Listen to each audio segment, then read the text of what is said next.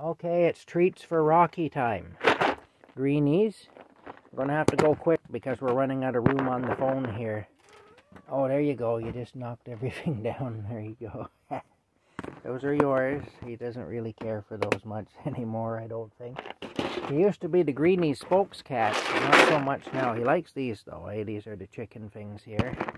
Okay, I'll give you these real quick because we are going to run out of time on the phone. I know that's coming. Yeah, there you go. Those are your chicken treats.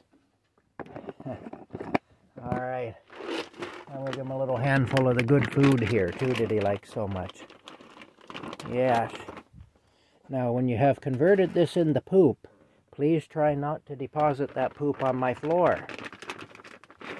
That's all. I woke up this morning to a big pile of poop right there. And I was not impressed. Yeah. Anyway, I'm glad I didn't walk through it. That would have been fun.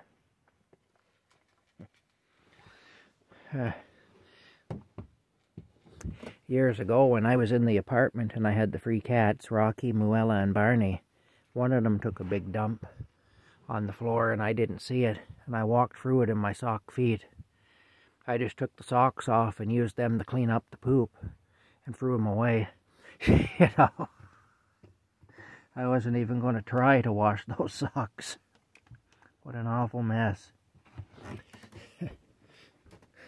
Good grief. There we go now. Alright. Well, that's it. I had more time on the phone than I thought I had, but I must be running out by now, so I'll just,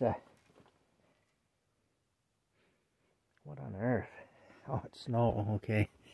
I wondered what I stepped on there. Alright. Anyway, that's it. Into the bed I go again, where it's warmer. My hot water bottles are sliding all over the place here. They're working, though. They're still warm. They're still putting out some heat. Alright. That's it for now.